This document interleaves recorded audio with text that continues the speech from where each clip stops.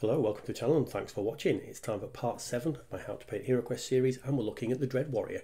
Now this here is the first scheme I did, 2 slight variations on black armour with a red cloak. Because the first model was so quick, I did a second version and then did a totally different paint scheme because I loved the robe so much. The second version is this, red kind of demonic looking armour with a bone coloured cloak. So super quick colour scheme and we'll take you through what exactly we did to make 4 slight variations on a theme. Now they all started the same way, working on the metallics that are on the model. The rest of this scheme is pretty much contrast paints and washes, but laying down the metallics first, just taking that silver across the head of the mace, the base of the mace where that kind of pommel is, and then onto the shield. You can sort of see this very strange metallic shape going around the face that's on the shield. So we painted around there in that metallics on all 4 of the models before we started on the contrast section. And the first model I did was actually ridiculously quick. This took about 10 minutes, drying time excluded for that obviously.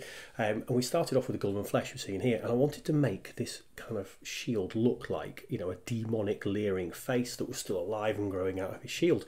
So just working that around there and kind of taking the inner part of the shield as the face.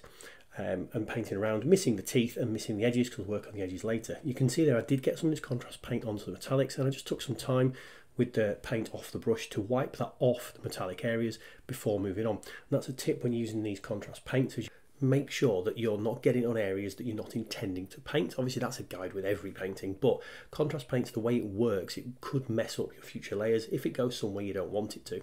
Now we're taking a skeleton horde colour and we're putting that onto the chest plate, and then we're going to move on and put it on the horns and the helmet. And that's a point I forgot to mention earlier around the paints used here. You'll see them popping up at the top left of the screen, but I've also put a list at the very end for all the paints that we've used. And talking about preparing the models, if you're unsure about how to do that, I've got a video about that on the channel as well for why you might want to base coat in the colour you do, like you've shown here.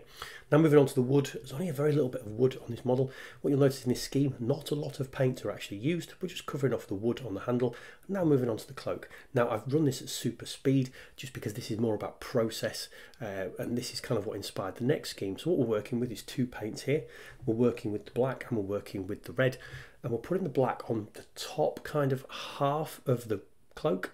Then we're working the red, and as we're putting it on, you'll see here we're putting it on like we would any other contrast paint, put a decent layer on there, but we're also pushing it up into the black and merging the black with the red.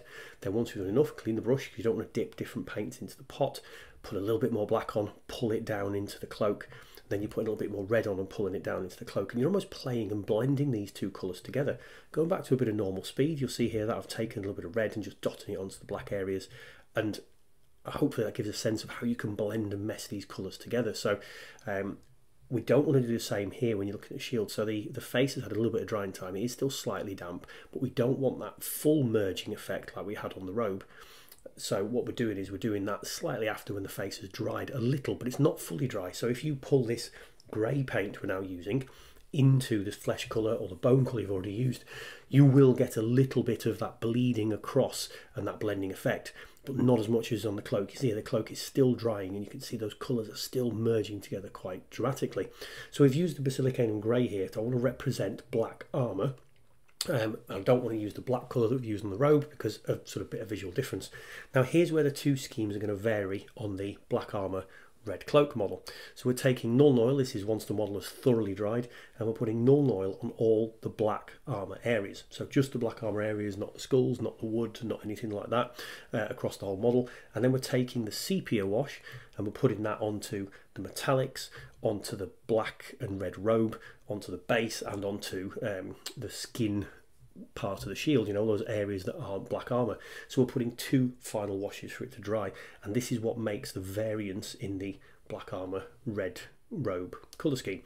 So at this point I was kind of doing this, and I've just done the 1 model, and this is what really inspired me to try a totally different colour scheme, because this, again, forget the drying times, but about painting was about 10 minutes. So I thought I'm going to move on and do the technique that I did on the robe, but do it across all the armour of a model. Now what I'm doing first is I'm taking the red here and dropping it onto just some interesting parts of the shield. So you can see here there's sort of 4 or 5 blobs I've done, and then we're taking, slightly slowed down this time, the black, and we're putting that on all the other areas.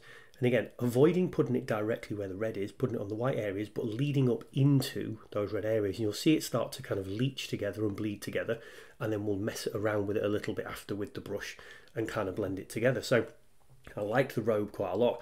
thought I'd experiment. You can see here just blobbing it around together, making sure there's no paint on the brush when you go back in the pot, taking some extra red and just dropping that extra red on there, you can see, onto these highlight areas, and then really then the contrast paint do its thing and merge together on the shield and give all those kind of tones and highlights and like a weird blending effect. And contrast paints I've found have been really good for that blending.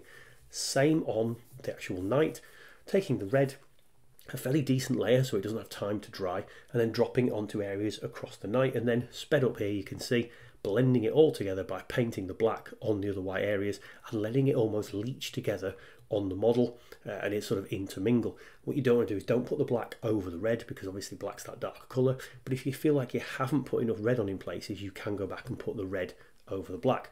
So I hope that's making some kind of sense, but it's making a real kind of unusual blended armour effect. Slightly unpredictable because it depends how the paints are going to dry, and you'll see there are certain areas that will pop. So I've focused on the red, for example, on the skull, on the chest, and on some areas where I think like light would hit it'd look interesting. So that's that kind of effect. Doing the rest of the model, it's fairly similar to what we've done before, so working on the horns and the helmet, and then I decided to do the entire robe in that bone colour, because obviously doing the robe red and black as well would have just blended the model a bit together too much, or in my opinion it would. Now you could do a totally different colour of the robe, you could pick a green, you could do it all in brown, you could really want, but I just thought that skeleton colour would add a really nice kind of impact. So that's primarily the two schemes. You'll see here me just doing the sepia wash, because you've not seen me do this over the whole model, and this is over every last part of the model on this one here, and that will give you again the other version of the black armour we've already seen. So two schemes, black armour, red armour, and the variance in those schemes is just the washes we've put on over the top. So yeah, and a point to note here, I'm getting very proud, I've nearly finished a pot of wash without spilling any of it, so hopefully that will happen fairly soon and the pot will be done. Just showing more wash stages here. And again, this was an experimental scheme, so I wasn't 100% sure what would happen with the different variety of washes being put on the model, but it does show how that final stage can really impact what the initial work you did caused, because you wouldn't think the washes would actually make them look as visually different as they do in the end, but it really does make that impact.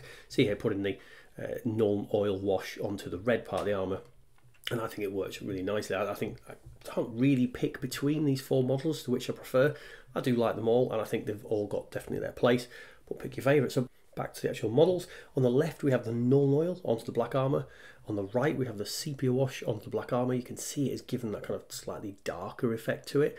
Other than that, the rest of the models are done exactly the same. And on this stage it's the same thing again. So on the left we have the null oil put onto the red armour, and on the right we have the sepia wash put onto the red armour. And the sepia wash in this case I think has definitely darkened down that kind of red and left it slightly less vibrant, but two very different effects. Again, I like them all, not sure which I prefer. Hopefully you know. If you do, like, comment, subscribe, all that YouTube jazz, and hopefully I will see you on another video.